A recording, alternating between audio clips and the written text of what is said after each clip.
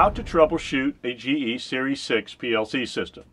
The GE Series 6 was designed and introduced in 1981. Even though it's been out for over 30 years, it's still installed in many factories due to its rugged nature. In the 30-year-old technology, you'll find that the CPU is made up of a group of cards instead of a single card.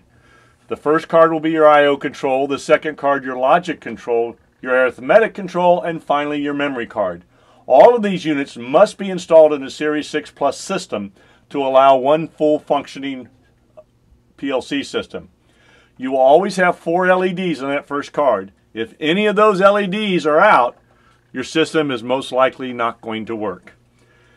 The power switch is here, on off, and then you have your run stop key here.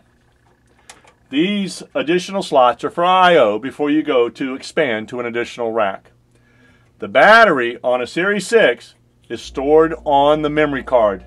You will note they give you 2 connectors, one to put the new battery on before you remove the old battery.